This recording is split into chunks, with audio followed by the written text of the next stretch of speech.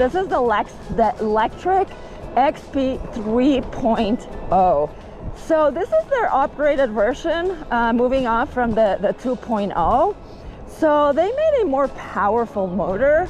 It's a 500 watt motor, but it peaks at 1,000 watts. So we're gonna be seeing class 3 speeds with this one.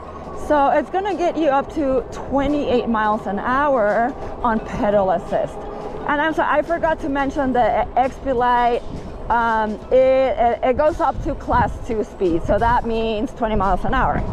So XP3 3.0, it has a quieter, like I said, more powerful motor.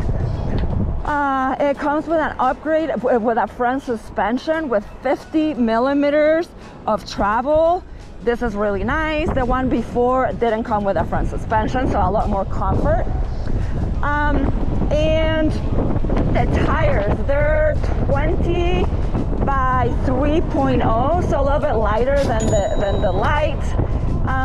So now these are considered fat tires.